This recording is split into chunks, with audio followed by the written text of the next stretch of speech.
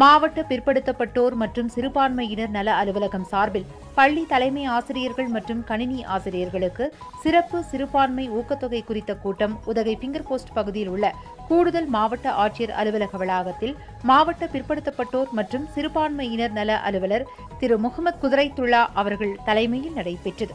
ஆன்லைனில் பதிவேற்றம் செய்யும் பயிற்சியை திரு தமிழரசு அவர்கள் அளித்தார். இந்த கூட்டத்தில் 200க்கும் மேற்பட்டோர் கலந்து கொண்டனர்.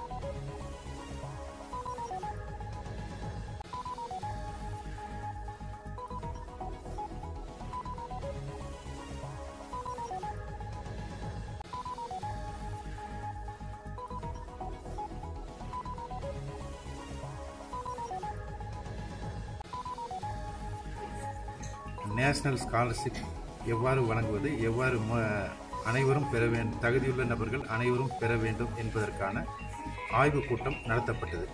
இந்த ஆய்வுக் கூட்டத்தில் நீலகிரி மாவட்டத்தின் அனைத்து பள்ளிகளின் தலைமை ஆசிரியர்கள், பிரின்சிபால்கள், கல்லூரி நிர்வாகிகள் அனைவரும் கலந்து கொண்டனர்.